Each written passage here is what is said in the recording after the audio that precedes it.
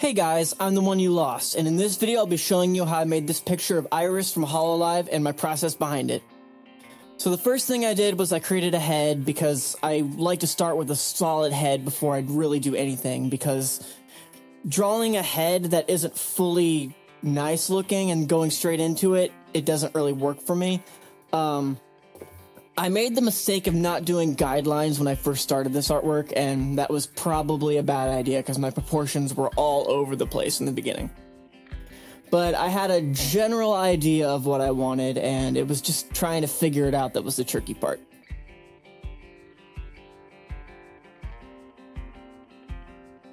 I just had to resize it, make it fit the composition a bit better, adjust the anatomy a bit more.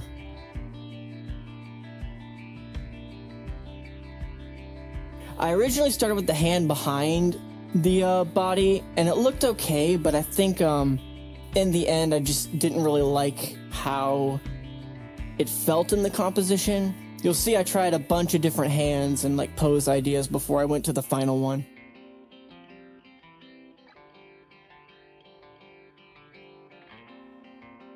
I have a really hard time coming up with pose ideas for hands because if I'm gonna be real, hands suck. Hands will always suck. They're so hard, and I wish I understood them more than I do.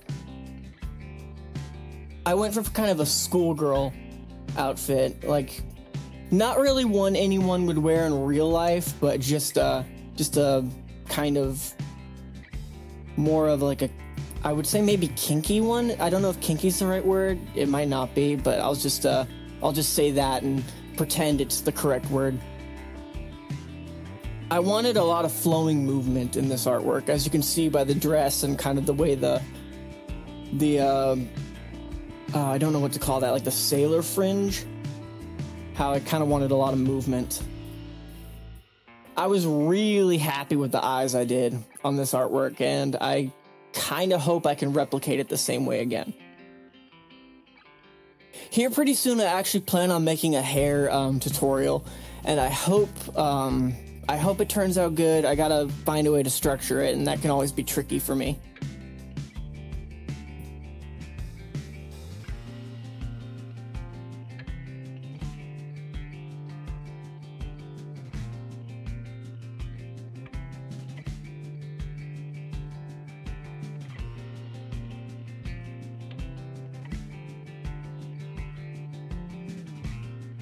So here pretty soon, yeah, we're gonna start coloring the sketch, trying to get the full idea out.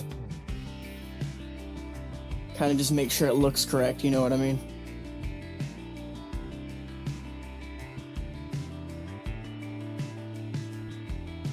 Coloring the hair now.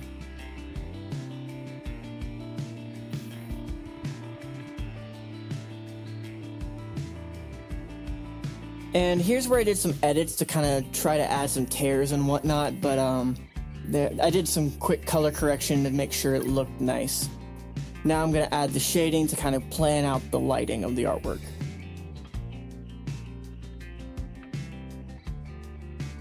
Add glow, some color changing. Then there's a jump ahead in time because I forgot to hit record again, sorry. But now we're going to the line art, and I used very thin lines for this artwork, and I think that's going to be my new go-to from this point forward because it makes it look so clean.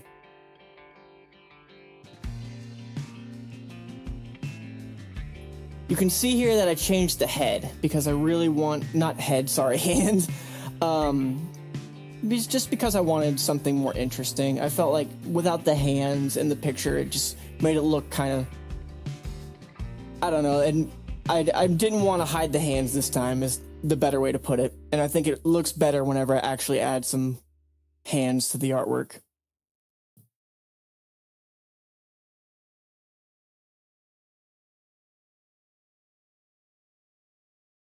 Line art takes a lot of time, but if you do it right, it really helps with guiding the shading. At least that's my personal belief. I know there are a lot of artists who avoid line art altogether and they still do just as good. Just me personally, I prefer doing line art.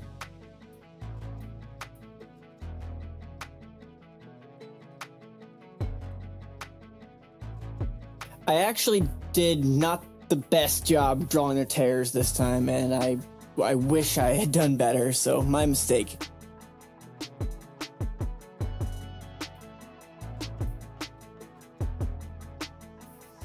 Drawing the bump in the belly is something that a lot of people forget to do. There's kind of a bump in the abdomen to make it look a bit more natural.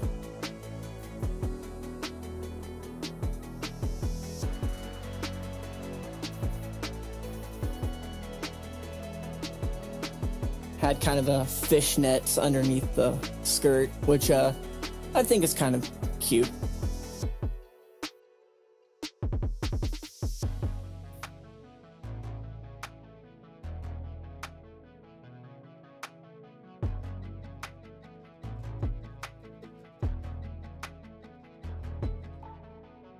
Somebody needs to tell me the name of that, like, sailor, drape, because I'm gonna sit here like an idiot and not know what to call it for the longest time.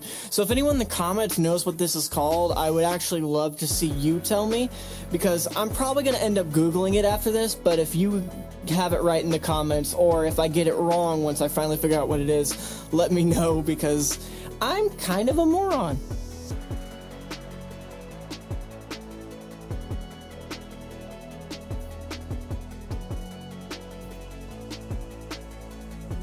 Dude, drawing Iris's ears is so much fun. There's something about, like, elf-like ears that is, like, really fun to draw. They're also kind of easier to draw than normal human ears.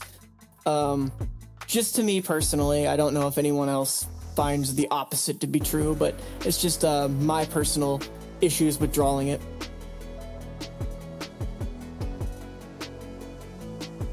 So if you think the line art is taking long now, imagine this line art being done, but in real time, because holy crap, did this line art take a very long time to make, but it was worth it. I think it took like around an hour and a half to get all the lines to look the way I wanted them to. The longest part for me in any drawing is the sketching phase and the line art phase. When I render, I am super quick.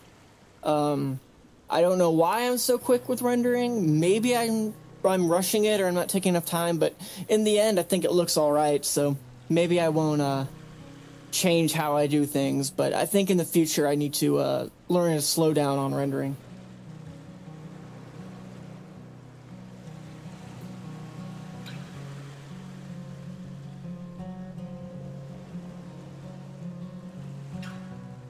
All right, now we're at the base colors. So I got the skin underneath the fishnets. Now I'm adding the clothes colors. And we are almost there, you guys. We are almost to the point where I have to stop talking to the microphone because I'm panicking. I don't know what to say. Help me. Please, God, help. Look at Iris. She's so cute. The embodiment of hope. If anyone's not a HOLOLIVE fan, I'm sorry I do so many HOLOLIVE artworks. It's just kind of what I'm known for.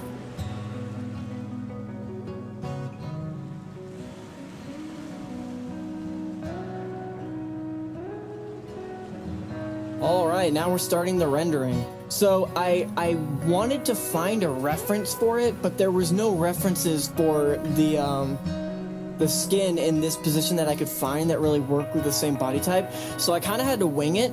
And I think I got some of it correct, some of it not so correct, but I did my best, and I think it turned out okay.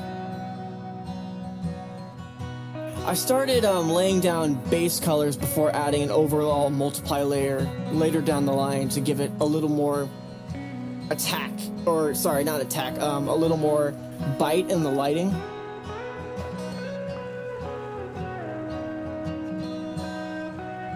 I think the skin took a really long time this time, and it usually isn't like that with my artwork. Also, I just noticed I must be dehydrated or something, because my God, my voice right now is terrible.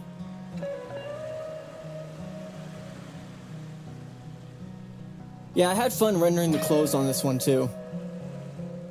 I used a lot more hard lines and then a watercolor brush to kind of smoothen it out.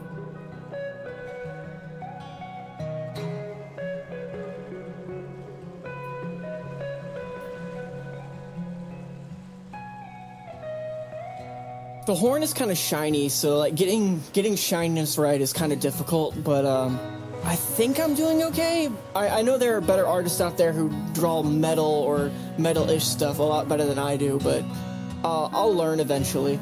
I'll have to buckle down and really start studying soon.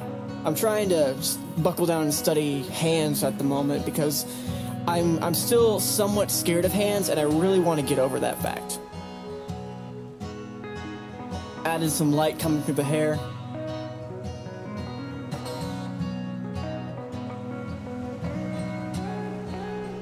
Added a variation in color and the shines on the hair. Also, I feel like that's super important, just to kind of add some variety and interest.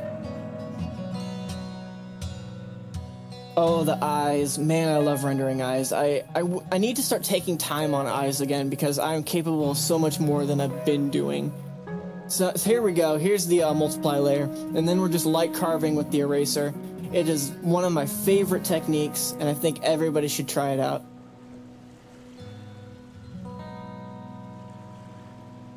It just adds an extra dimension to it. And now we're adding the post-processing. There we go. All right.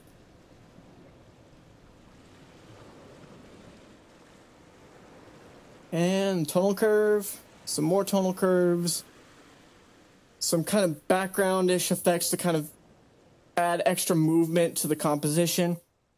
And there we go. We are pretty much done. If you enjoyed this video, thank you so much for watching. Like, comment, subscribe, hit the bell. It helps me out a whole lot. I'll see you guys next time. Bye.